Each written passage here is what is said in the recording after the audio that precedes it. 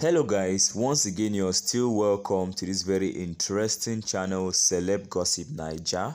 If you're stopping by for your very first time, please hit the subscribe button and hit the bell notification icon so you get notified on daily basis. So guys, in this particular video we're going to be talking about our very own Nollywood drama doll Destiny Etiko, and of course this very sweet thing that happened on her birthday between herself and Somadina Adinma. And just for the record guys, Somadina Adinma happens to be the ex-boyfriend of Regina Daniels, who is now married. So talking about this incident that actually happened yesterday on her birthday, it's more like herself and Somadina Adinma were acting all loved up, like they were making like lovers, and believe me, the type of things that they were spotted doing were a little bit a type, but we're still going to allow you guys to watch it, so of course you get to know what exactly happened. Without taking so much of your time, and of course without further delays and further ado, let's quickly dive into the video and of course get to know what Somadina Adinma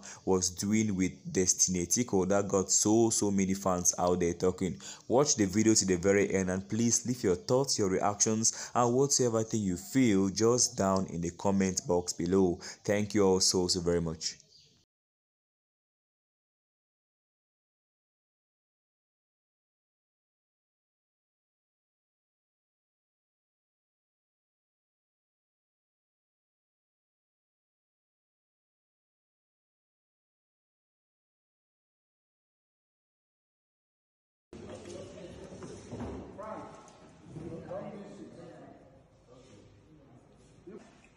Just on action. Stay. Let's go. But come on, I will see you now. If you want record, just stay by the side.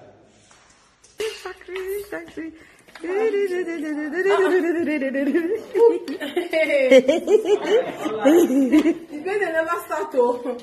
Oh yeah. And it's sleep beddings. Oh my god. Oh, this is so beautiful.